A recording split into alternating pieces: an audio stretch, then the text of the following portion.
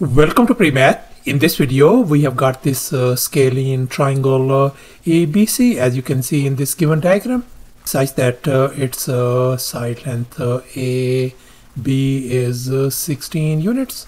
The side length AC is 10 units, and the angle in between them is 60 degrees.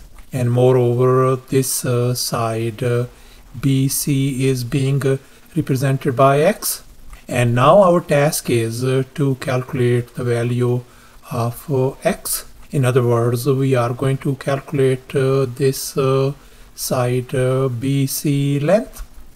Please don't forget to give a thumbs up and subscribe, and please keep in mind that this figure may not be 100% true to the scale. Let's go ahead and get started. And in this video, I am going to share with you with two different approaches. So therefore, please watch the video till the very end. And here's our very first method. And we are going to focus on this triangle ABC. And now let's recall the law of cosines, as you can see in this given triangle. And here in this triangle ABC, we got three sides and three angles with their respective law of cosines. If I label this angle as alpha, then this opposite side length is going to be lowercase a. The side opposite to this vertex B is going to be lowercase b, and the side opposite to this vertex C is going to be lowercase c. So therefore, we are going to use the very first law of cosine.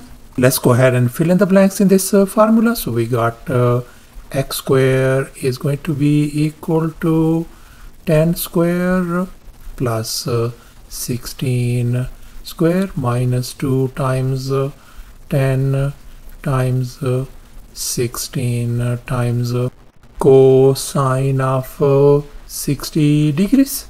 And now we know that cosine of 60 degrees is 1 divided by 2. So therefore, I'm going to replace that one with 1 divided by 2 over here. And let's simplify. We can write x square equals to 100 plus 16 square is 256 minus 2 times 10 times 16 is 160, and then cosine of 60 degrees is 1 divided by 2. So I'm going to multiply with 1 divided by 2 over here. And now we know that 1 divided by 2 and 2 cancel each other out. And 100 plus 256 is going to give us 356.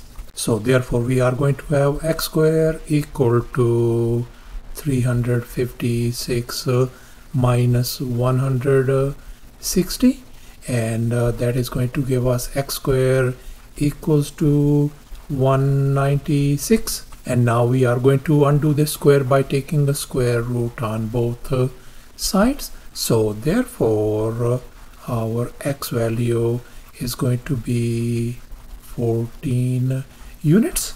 So thus our x value turns out to be 14 units by using the law of cosines. And now I'm going to share with you with the second method. And here's our very first step. I have dropped this perpendicular CD on this side AB, as you can see. And as a result, we are ended up with these two right triangles. This first right triangle ADC, and the other right triangle BDC. And now we are going to focus on this right triangle ADC. We know this angle is 60 degrees, this angle is 90 degrees. Therefore, this angle has got to be 30 degrees.